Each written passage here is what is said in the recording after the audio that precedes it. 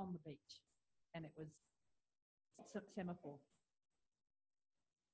Adelaide, darling, Adelaide. You know, that funny little town where I come from. That's where I said Adelaide training. That's because I said Adelaide training program, so I'm being rude to you. Yeah, that's right.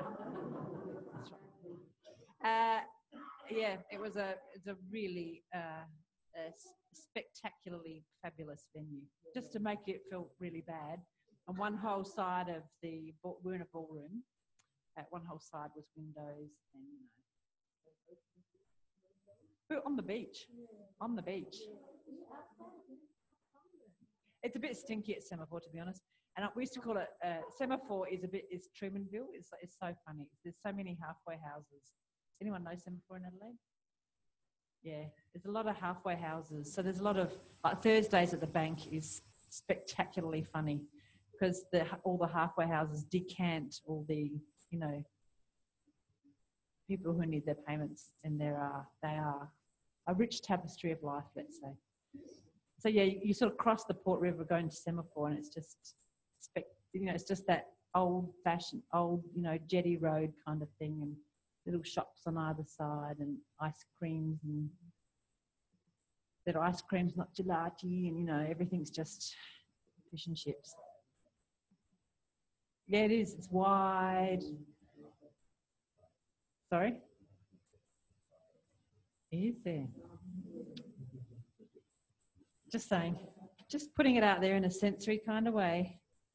All right, so line your back.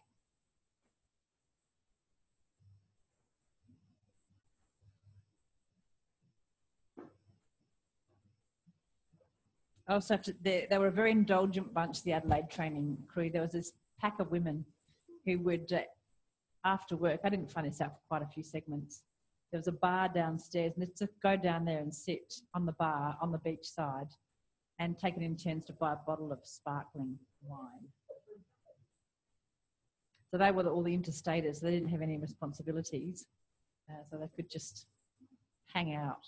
It wasn't the Jan Rowland. I think Jan Rowland may have joined them. She would have been invited every now and again. Mostly it was the interstaters. Yeah. Yeah, she did Adelaide at Semaphore. Trumanville, aka Trumanville. 2004. We finished in 2004. Yeah. Okay. So we've been quite extroverted again. Like yesterday, we'll talk about that, oriented outward, sharing, communicating in language, so spoken language. And now I'm inviting you, asking you to turn your attention to yourself in relation to the floor. So there's a extraceptive element to that. The floor is external to you. And then the introceptive kind of element to that.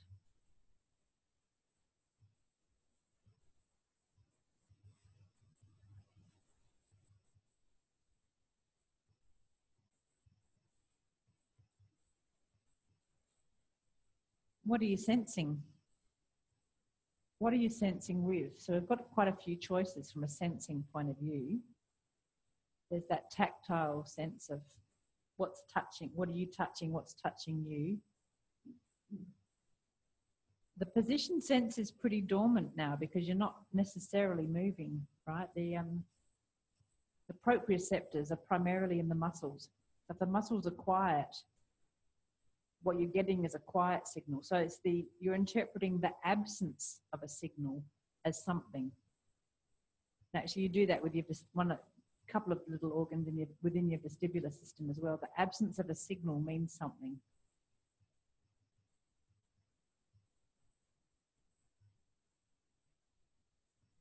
So this learning from the absence of something is a really, kind of interesting concept.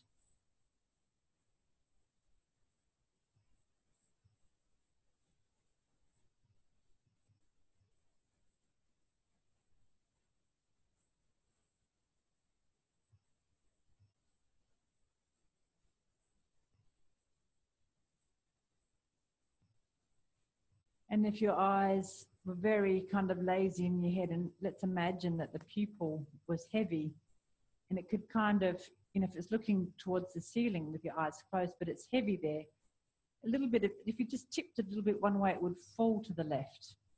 Both pupils would fall to the left. Get the sense that the eyes could just fall to the left. And then you quietly bring them back to the middle, i.e. looking to the ceiling. And then you could kind of tip them and they would fall to the right.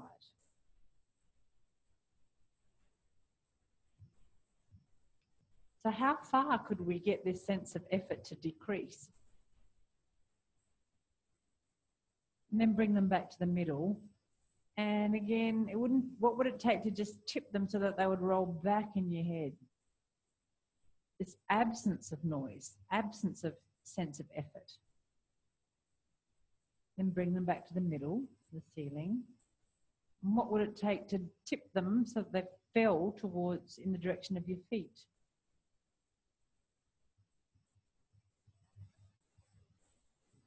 So some of you are noticing with this kind of concept of vision, the light rays entering your eye rather than you looking outward, but your vision coming into your eye. It can change the tone in the back of your neck. And then that might have also even been the case when you were listening with softer ears and letting the sound come to your ear. Because what do you do when you're chasing the sound or trying to hear hard or see hard? What's the movement that you do? Your chin coming forward or craning, and you'll cock your head one way or the other to bring your dominant eye forward or your dominant ear forward. So could you imagine going between those two states of kind of craning to look in front of you or hear something and then allowing it to come to you? Could you just take those movements without the sensory stimulus and reproduce those actions? Maybe in your imagination. Question? Yeah, sure. So you're imagining that you're lying there with this idea that what you're looking at in your imagination, so your eyes are actually shut, is coming into your eyes, entering your eyes, and the sound, and you can use my voice if you like, as the stimulus, is quietly coming into your ears. So you're just this passive receiver, like you actually mentioned a little bit about this in the talk. Now imagine that a different state of affairs where you are looking hard for something, where you are listening hard, you're craning to hear something, and there is a movement or an action associated with that effort. Imagine what that movement, that positioning, that state of being feels like, senses. Do it in your imagination. And often the movement is one of craning your head forward. There might be some rotation because you'll bring your dominant eye forward or your dominant ear forward. More often than not, there's a shortening in the back of the neck, actually. It can be somewhat stereotypical. But feel it what it is for you, that trying really hard to, you're grabbing things with your eyes, grabbing things with your ears, and then let it go and do the opposite. Let the sound stimulus or the visual stimulus enter the receptacle, the eye or the ear. And go between those two states so that you're quite clear, bless you, that they're different. And it might not just be a tightening in the face or the back of the neck. There might be a tightening in the diaphragm. It might be a forward shift of the shoulders, or I don't know. I don't know what it might be.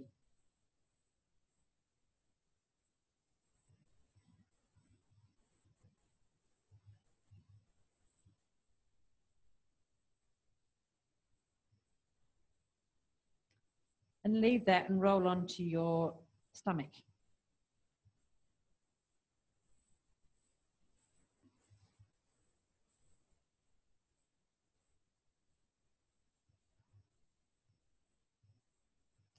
And have your face turned to the right. and your hands somewhere around on the floor, around your head somewhere.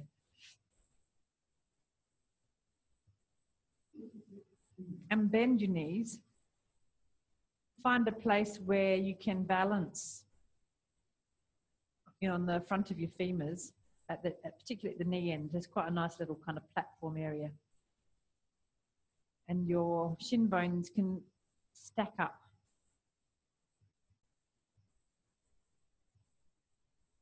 And start to do tiny little movements of your feet. And they can do anything pretty much, other than they don't take you out of the prone position, this lying on your front position. And so long as they're kind of asymmetrical, they're doing things different to each other. So how could you discover, play with wiggling your feet around in all different ways, this kind of curious but exploratory way? And I tell you, it's so fun looking at this because it actually looks like your 2 feet are having a conversation with each other. Because they're not doing exactly the same thing, it's not symmetrical, they're kind of almost reacting to each other. It's so funny. Like, and then they go, one might go and touch one and the other, and you could imagine saying, I love you. What do you love about me? I love your calluses. No, that's just a joke. Good. I love the way you smell. And they could go, what plane are they staying in? Are they always, are they coming closer to your bum? Are they coming closer to the floor? Are they going more to the left? Are they going more to the right?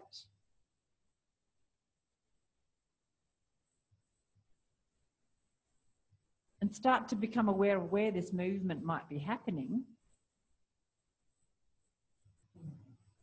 Possibilities. Oh, they're so chatty. It'd be a great sock commercial too. Those of you who've got socks on. Can I just say, I'm really glad that people, oh no, someone has got I don't mind the woolen toe socks, but those vaguely kind of, what are those, the socks that look like they're made out of wetsuit material? I find them quite spooky. I don't know why. With the grips on the soles. Have you got some? I find them quite spooky to look at. Yeah, I don't know why. The other ones you're talking about that you walk in? No. Is that what they're called? Oh. Inside here, there's a few people downstairs who wear them, and I don't know why I find them quite spooky. Anyway, there you go, little confessions. I can background them. I can live with it. Okay, good. Leave it. Rest your legs long for a moment.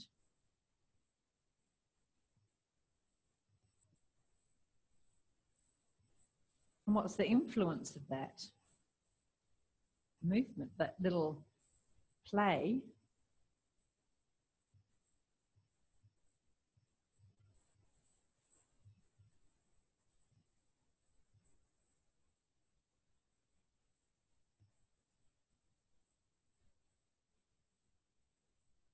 Now bring your head to the right, if it wasn't already, and have your arms in that Egyptian pose. So with your head to the right hand will be palm down, and the left hand behind you will be palm up, and the elbow and the shoulder on both sides is roughly 90, and the hand that's on the face side is up. Is the Loretta other way around. That's it. That's it. So the face is turned towards the hand that is palm down, and is closer to and it is up relative to you. Other way, Sue. That way, yeah, that's it. So here's where the up is kind of different. The up is relative to your head. So it's your right hand that is in front of your face. Palm down, that's it.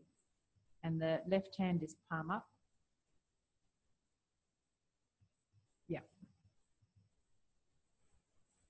And it's only flexible people who can do it both ways. I just want to, when I say flexible in the shoulder, because it's hard to do the opposite if your shoulder blades can't slide. Now very slowly find a way to turn your head to the left, but with this idea that your whole self is part of the turning. So you can keep your whole self in mind. And find a way that your arms leave the floor absolutely minimally. So there may be a way, some of you may have been doing this, where they lengthen out away from you. So your elbows lengthen, extend, and then they kind of swing around and then turn into the other thing on the floor. And so if let's say the game now is to find a way where the arms leave the floor. In fact, the arms never leave the floor. Find a way that the arms don't leave the floor, and the elbows. Obviously, different parts of them touch.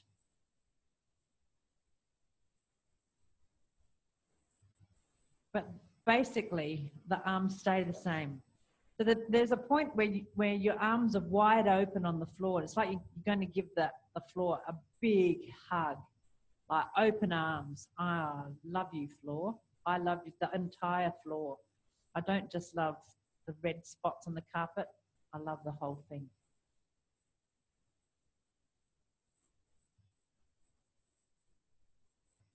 Now, as you keep doing that movement, which is your whole self, bend your knees up and have your feet kind of free to have a little, a little bit of a chat. So, but they're free, they're not pinned to the floor. How would they like to chat to each other as you continue to turn your head and your arms, and your attention is inclusive, so you love your whole self with your attention, and the floor, and your breathing, and your sternum, and the ribs at the front, and the ribs at the back, and your collarbones, and your pelvis at the front, and your coccyx, and your knees, and your big toes, and your thumbs, whatever else I've left out.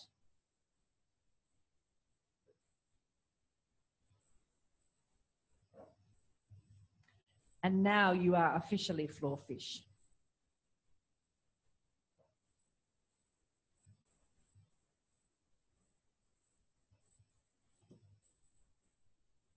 And with your feet up and your pelvis freer to move, does that help the turning of the head? So you can feel that somehow or other your head bone is connected to your tailbone. And then let your legs go back onto the floor, but they're not doggo on the floor anymore. You've given them license to be a little responsive to the head. And the head and the arms and the chest turning, and then the pelvis is free to support.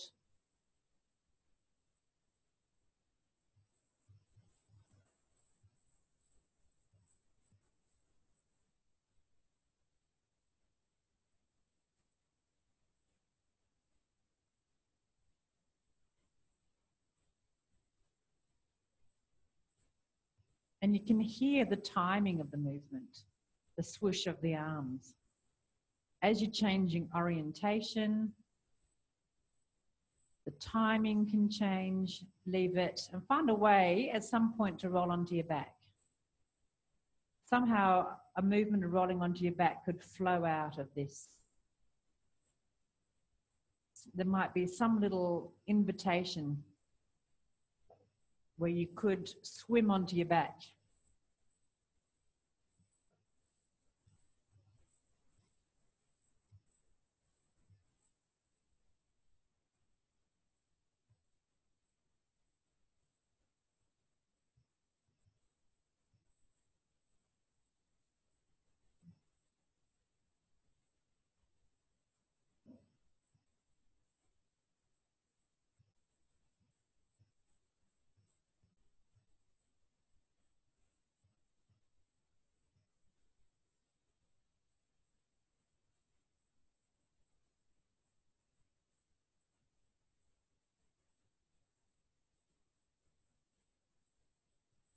And what's the influence of swimming on the floor like that?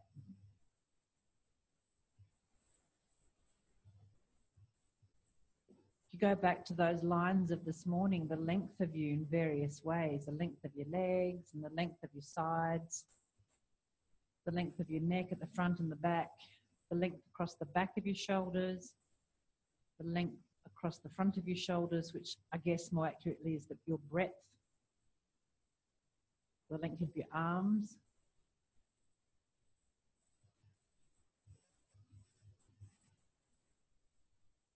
And how's your breathing? If you do that kind of diaphragmatic thing, just using your diaphragm, fluttering up and down. Now, how is that today compared to yesterday? Just pump up your thighs a little bit.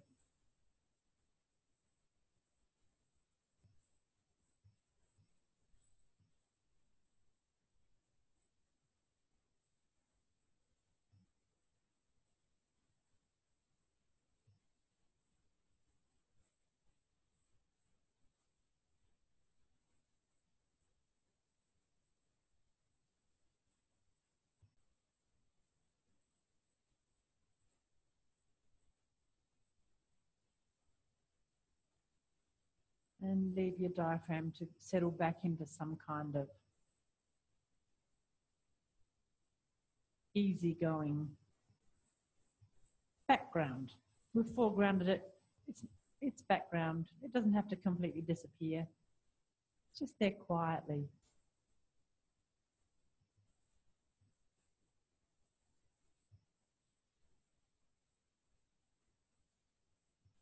Has anyone ever said to you, I love your diaphragm? Maybe they have. Maybe this is the new opportunity if they know you really well. Because they've acknowledged the whole of you, so they're entitled to go to the detail. I guess it's a bit like when your partner says, does my bum look big in this? You don't want to go into that detail. You just say, you look marvellous, dear.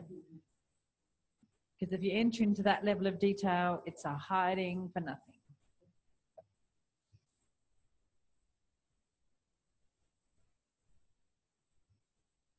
Guys have their equivalent, you know, do I look manly and this is my stomach flat in this, or I don't know, whatever is in your self-image. Roll onto your tummy again, onto your stomach.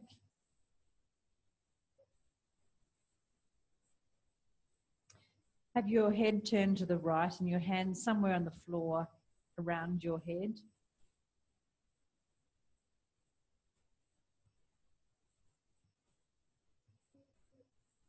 And bend your knees. And this time, take your feet. So the distance between them stays roughly the same. Take them a little bit to the left, slowly to the left, and then back to the middle fast. Slowly to the left, back to the middle fast. Slowly to the left, back to the middle fast, and keep doing that. This is the windscreen wiper lesson.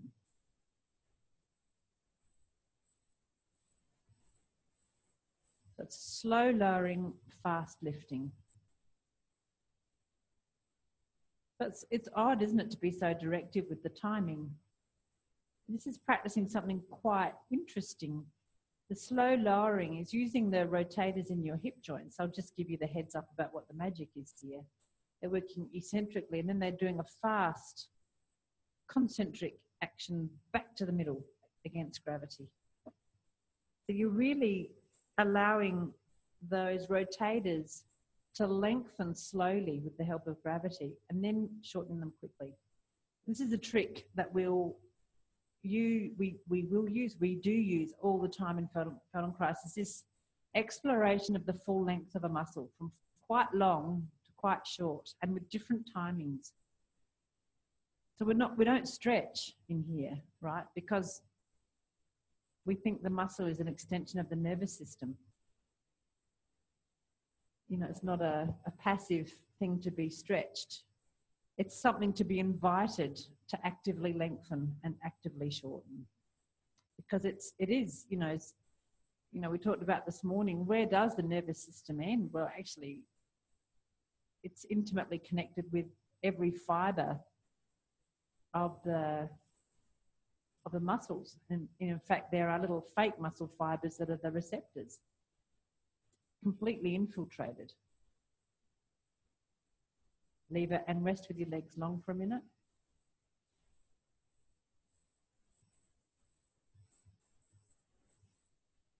And what's the influence of that funny little exploration on the length of your legs and the feeling of your hip in your hip joints? And now bend your knees and have your feet play that little exploration game. They can have a little chat with each other. And where can they go in space now?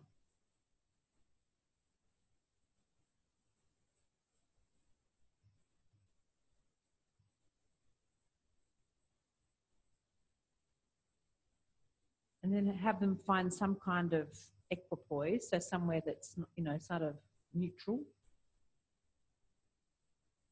And have your arms in the Egyptian thing. So if your head's still to the right, it just means your left arm has to go in that 90 degrees downward, and your right arm needs to be a little bit more 90 degrees. And slowly, slowly find a way to turn your head to the left and change over your arms and find a place of being rested on with you facing the left. And where do your feet want to go in that position? And then come back, face to the right.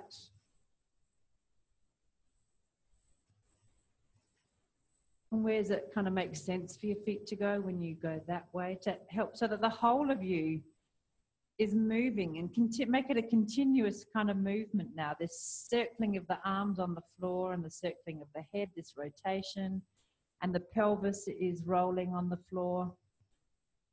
So pay attention actually to the rotation of the pelvis. One side lifts up more, and as the hips rotate in their sockets, you kind of get the feeling that all of me is rotating. Could you also just fake it that it's really nice? If it doesn't feel spontaneously really nice, fake it that it feels really nice. You can feel kind of luxurious.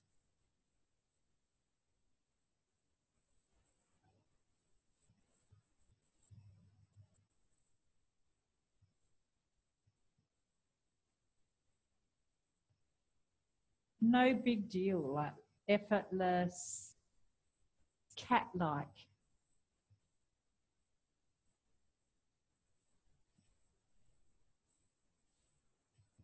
I'm sorry, cat, I'm not talking about you, but you know, maybe cat moves like a cat. I just realized we have a real live cat in the room. Leave it, find a way at some point. How could this movement turn into a roll onto your back? Without it feeling incongruent, kind of just that's it, swimming onto your back. Beautiful.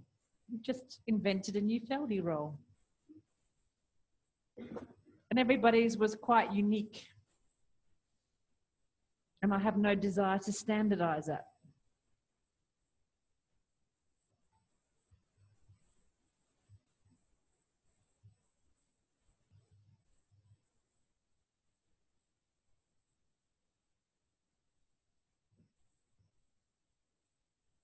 And again, what's the influence of that on your state of being? What's foreground in your sensing? What's background? What could you bring to the foreground that would be interesting?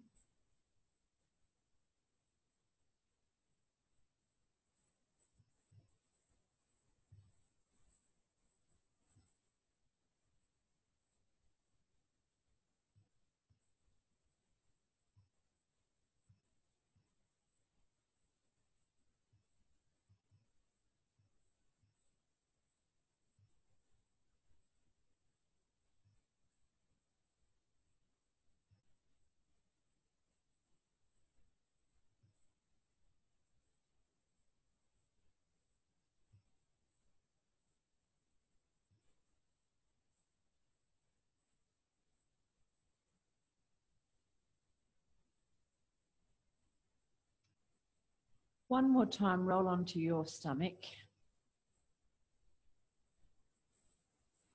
And leave your legs long.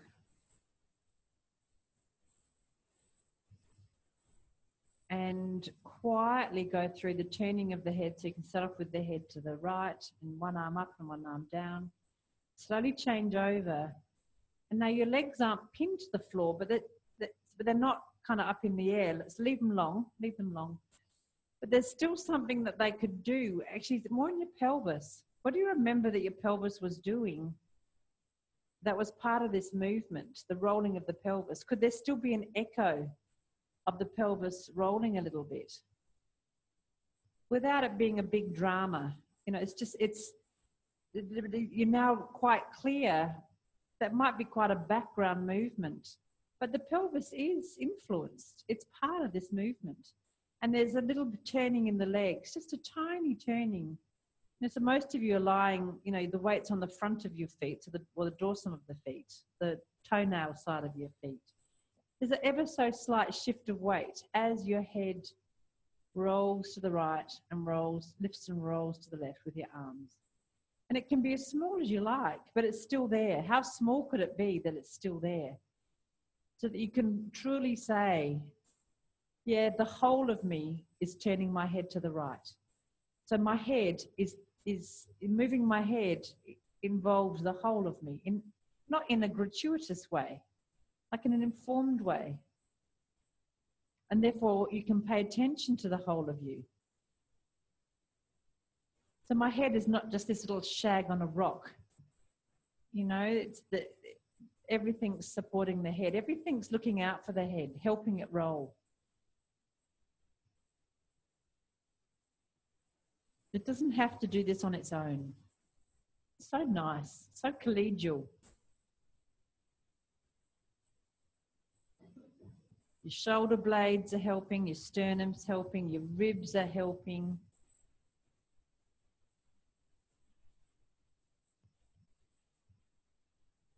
And therefore the neck is not under so much pressure to get everything done. Then your eyes can go with your head, and the next time you do it, have the eyes go opposite a few times. Really clarify the role of the eyes. So you literally take them out of the picture and see, and then put them back in the picture.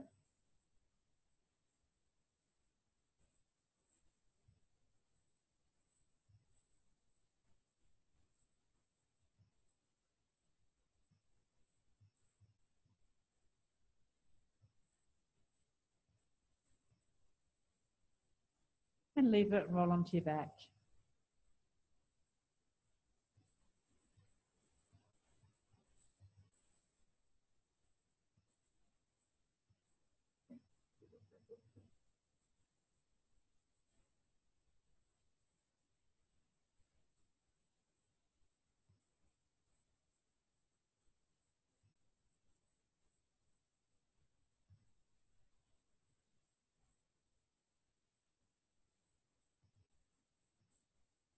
How's that?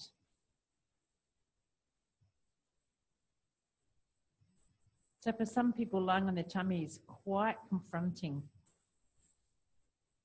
I work with people who, you know, we need to work, we can take lessons and lessons and lessons for them to not feel anxious on their stomach, because they have trouble breathing on their stomach. And then other people, I would never, in the first couple of lessons, ask them to lie on their back because they'd feel anxious with their belly exposed. Not that they would put it in those words, but, you know, they can't be this long and open. So just be aware that way, way, way in the background of you, those things are happening. Those little reactions and responses, those little preferences for being on your tummy or on your back are there. But you deal with those little challenges so easily.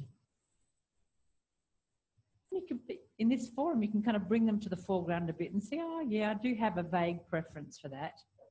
That's okay. You know, it's okay. Quietly roll up to sitting. No, no, go on, noisily roll up to sitting. Why did I say quietly? Just go on, make it. And then come up to standing. Yeah, why do you have to do what I say all the time? Yeah, come up standing, really noisy.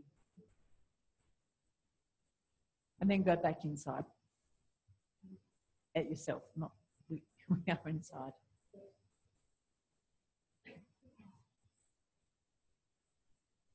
And now when you turn, what's turning? You feel this turning around your feet, around your hip joints, around your whole self. So elegant. So what's looking, when you look behind you, you know, how much of you looks behind? Everything does a little bit, right? It's all having a little contribution, no matter how small.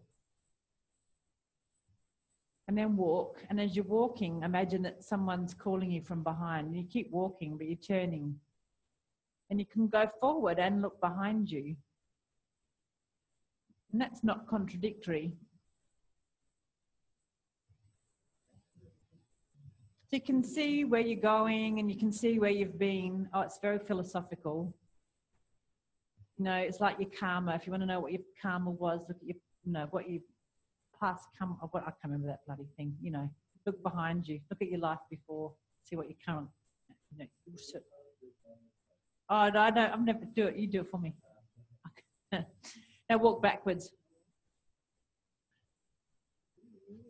So the skill of walking backwards is actually to be able to turn and look every now and again.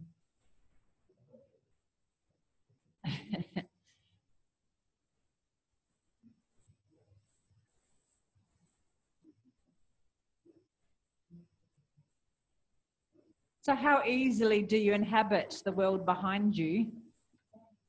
Can you go back into your past? Back into the future? I don't know. I could go into more movies. And then every now and again change and go forward. Change your orientation.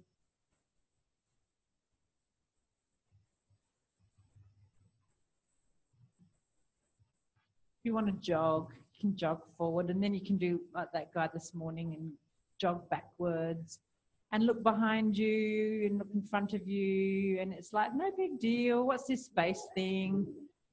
You know, why am I so hung up on what's in front of me? What's above me? Could I jog up into the stars? Am I going to step in dog poo? All right, the world is a very, very big place. Yeah, yeah, that's right. Yeah, you can look hard in here. Good. Now, if you need to go and have a wee or a drink, do that and then come back. We've got a little bit more ATM.